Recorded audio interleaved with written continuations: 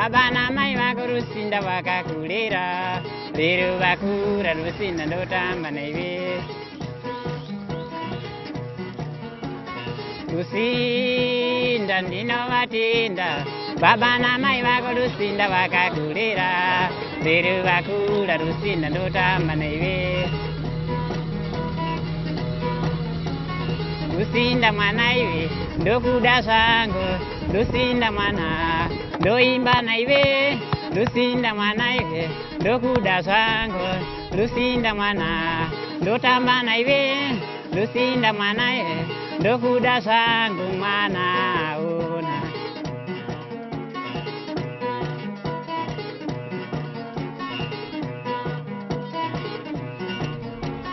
Baba ne mai mwanenyi rusinda uyo, ndinomutinda zvinse zvanoita izvo. Baba ne mai mwanenyi rusinda uyo, ndinomutinda zvinse zvanoita izvo.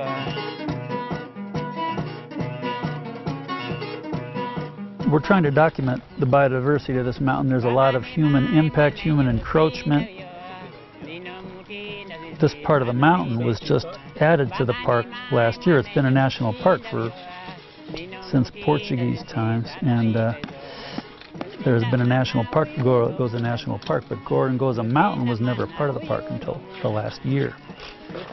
And but with all the human impacts here, and also the threat of global warming and climatic change, we want to get some baseline data on what species occur on this mountain. And this one, it's Crocidura. You see the long bristles on the tail? Yeah. Mucho trabajo, but 2 species. Okay. And the more species we can document and the more preferred habitats we can associate those species with, that will be our benchmark and our baseline for future work. Especially when it comes to conservation. You don't conserve what you don't know. You conserve what you know. Obviously we can document that by trees and vegetation. We can document it through birds. I document it through mammals.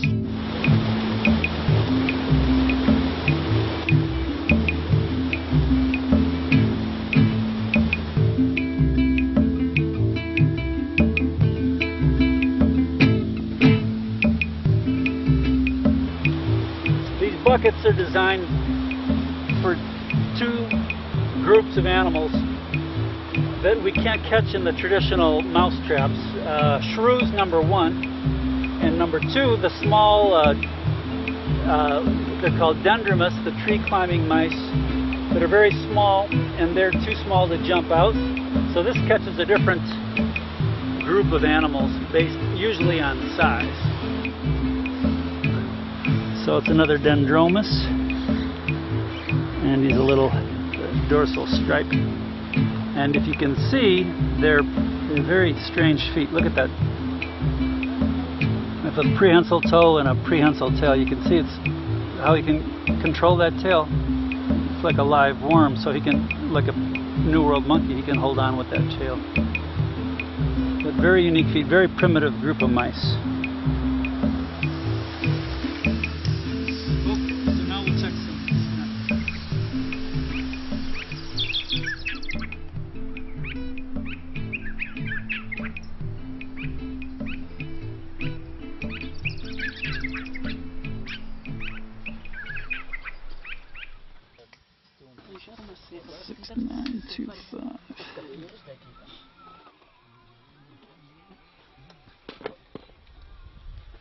E agora, cá na Serra da Gorongosa, estou fazendo um trabalho acerca de parasitas em aves e mamíferos, essencialmente do sangue e do trato gastrointestinal. Portanto, a partir deste trabalho, nós podemos fazer um censo sobre os parasitas que existem em mamíferos e que existem em aves da Serra da Gorongosa. So all these different lice, they specialize in different parts of the body often. So there'll be body lice, there'll be wing lice, there'll be some that prefer the head, and we're interested in all of them. Lice can do several different things. There are some lice that feed on the feathers, so they actually destroy the feather barbs, they chew them. They're called chewing lice. The other lice are called sucking lice, and they actually suck blood from the host, from the bird. So we put the lice in these little 100% ethanol vials. That just preserves the morphology and the DNA so that they can be taken back and both genetic and morphological studies can be done.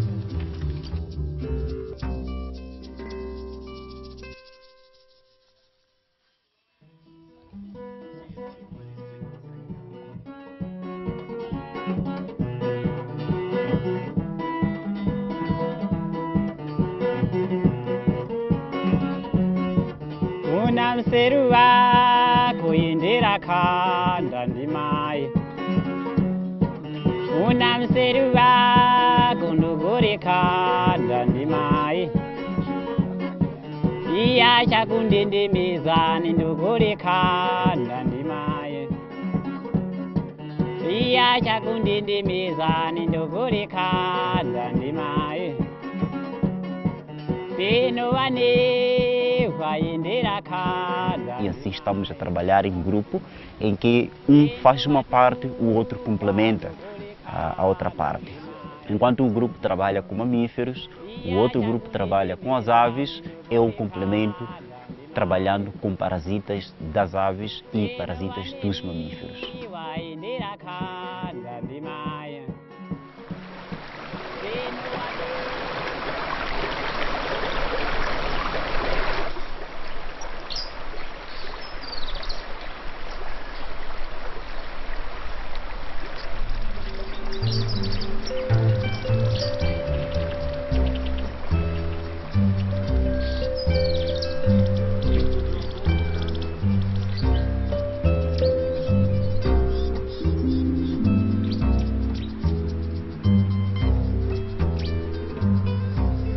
On average, we're only taking 3 or 4 individuals of any particular species, and maximally 10. So it's a very small number compared to what should be the number of individuals that should be in the population.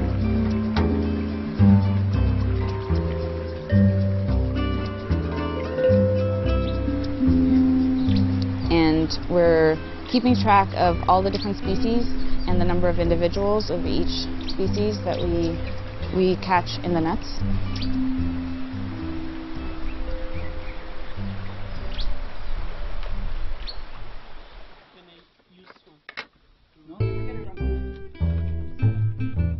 We're making 4 slides so that we can share. So we use these specially treated filter paper cards called FTA cards. And it's a really stable way of preserving DNA. And we can do extractions from the cards and screen for blood parasites, and we can also get nuclear DNA from the host. Quickly attach the leg tag so we keep track. It weighed 66 grams. We do this sort of two sample approach, because if we have blood on the FTA card that preserves the DNA and we have blood on the slides, then we can get the molecular data and identify the species molecularly. And then we can go to the slide and say, you know, what exactly is it? Can we tie the DNA to the morphology and get a better species description that way? Okay. So we find it important that once we collect the bird from its environment, we take the data which we are looking for, like the blood sample, the dam sample, the genetics, and what have you. And then the remainder of it, we prepare it as a study skin and keep it at the museum as a future reference. And you'll be able to understand that bird better. The museum is like a big library of biodiversity. The specimens we're collecting today are adding to that, and scientists 150 years from now will be able to go back and look at these specimens and look at and do all sorts of studies on them. Whatever your research is all about, you can work with that skin, and you're okay. Make sure that the skin resembles the life size of a bed which you collected. Otherwise, it will not make a good reference to other scientists.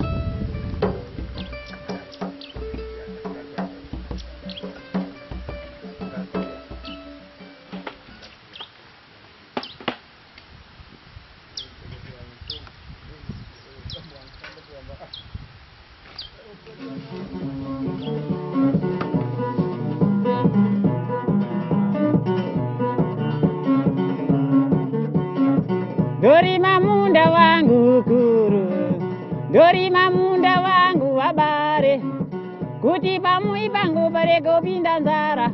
Dori mamunda wangu kuru, família zabare kundi. Essa colaboração que o Museu de História Natural de Chicago estabeleceu com o Museu de História Natural de Maputo é muito importante porque essas técnicas estou aqui a beneficiar-me.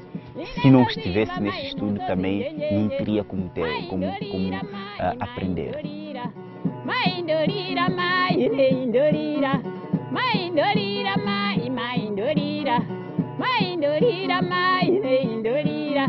Doruka nyumba yangu ya rojobare kuti ndigone mwateretu nyumba mwangu wanyakare mware mwapa nyumba mwangu wanyakare mware mwapa kazi wanga kumbuka na mawewe kazi wanga. And so they know now there is a park and we have this conservation, but it's good to know what we want to conserve.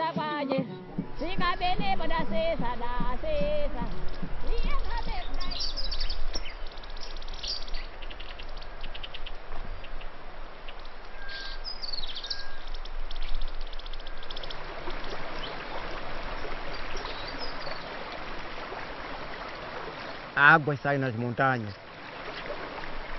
Se não ter árvores nas montanhas, problema, vão ver o que é secas. E onde é que vai sair água?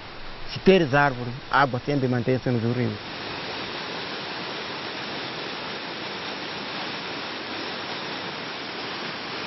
Porque a comunidade, quando não tem água, não fica bem.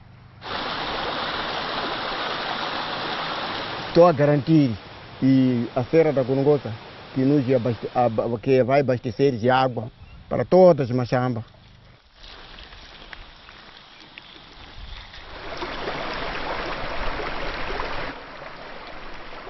So for the conservationist to do his work properly, you need to know what is there and what is not there.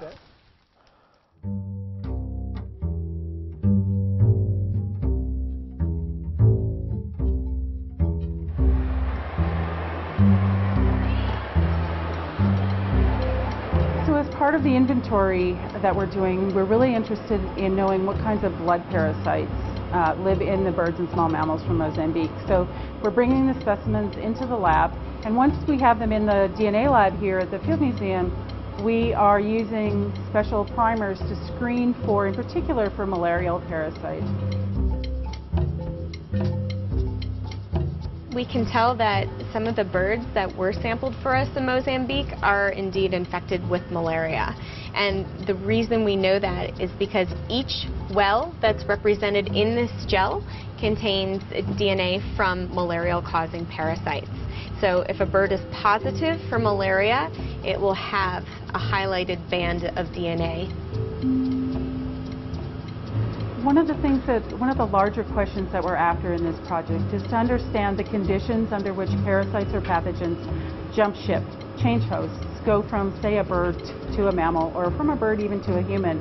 And then we might get clues from those studies in how we might treat human malaria, how we might mitigate it or have environmental controls over malaria that directly affects people.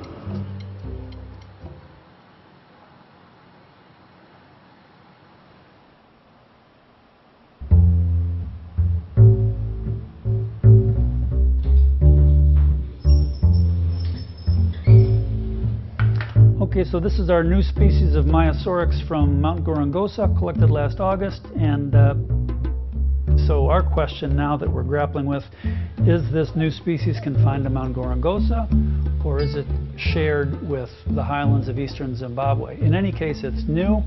On one hand, it could be a unique species for the mountain. On the other hand, it could be a unique species for the area. So here's a map of Africa. The mammal communities from Gorongosa are completely separate from the Malawi Rift, from the Albertine Rift, from Ethiopia. So once you cross the Zambezi, we're in like essentially another continent. So it's a very unique outlier. So that's where we stand now, and we're hoping to get the genetic results any week.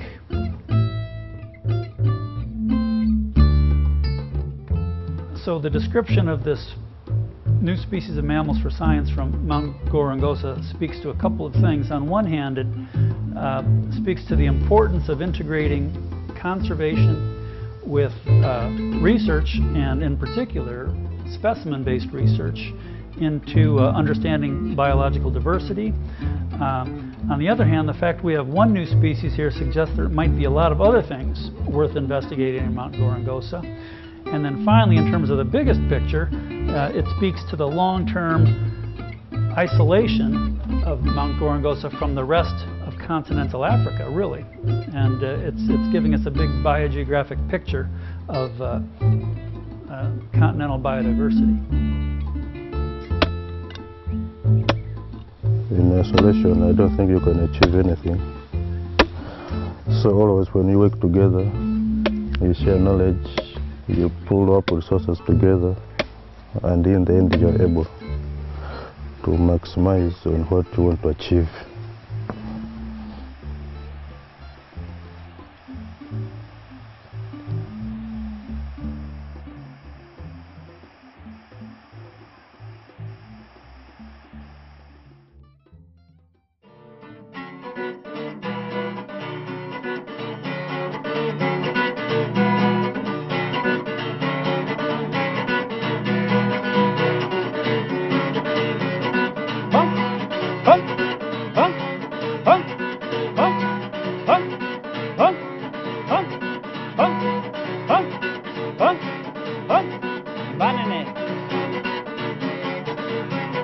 Bongo, Dine Tito Rafaeli, Vilimuno Makandamun, Tigu Zensene, Zagaramuno Makandamun, Zagarabanunduapo,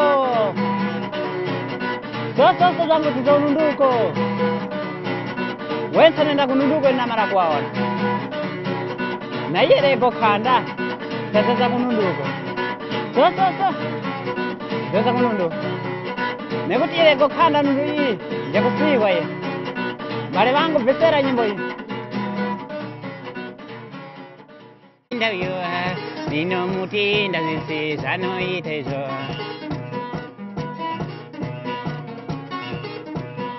We're trying to document the biodiversity of this mountain. There's a lot of human impact, human encroachment. This part of the mountain was just added to the park last year. It's been a national park since Portuguese times, and there's been a national park, Gorongosa National Park, but Gorongosa Mountain was never part of the park until the last year.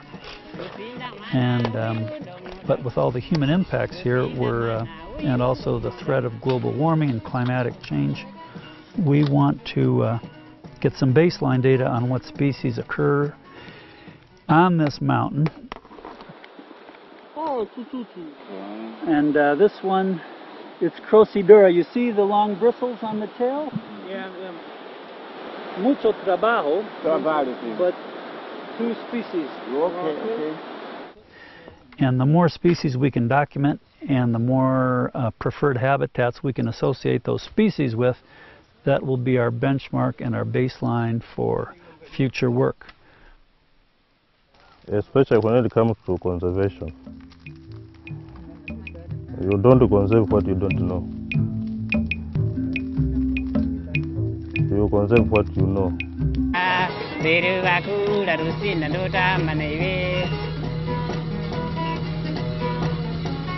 Lucinda manaive, dokuda sango, Lucinda mana, doimba naive, Lucinda manaive, dokuda sango, Lucinda mana, dotamba naive, Lucinda manaive, ndokuda sangu mwana ona.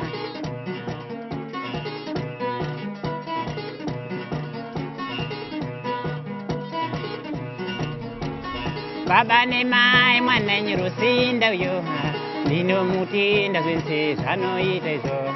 Baba ne mai mwana nyirusinda.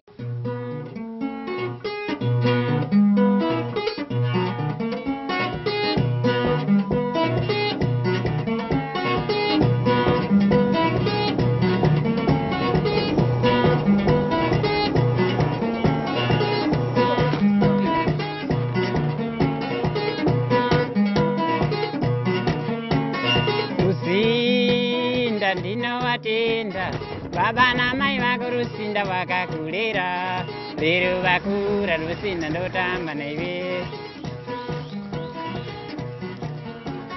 rusinda ndino watenda baba na mai vako rusinda vakakulera. Obviously we can document that by trees and vegetation. We can document it through birds. I document it through mammals.